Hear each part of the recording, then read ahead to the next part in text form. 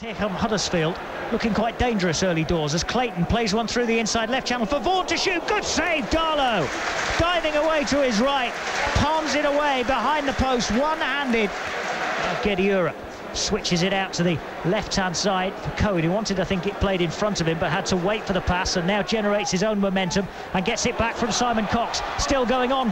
Cohen crosses, Lansbury side foots from 2 yards out and gives Forest the lead. Their first goal of the season comes in the 7th minute of the second half, and it's manufactured by a lung-bursting run from the captain, Chris Cohen. That's a good ball from Clayton, flicked up in the air. Dixon now crosses back post. Vaughan with a header back stick goes just wide for a goal kick.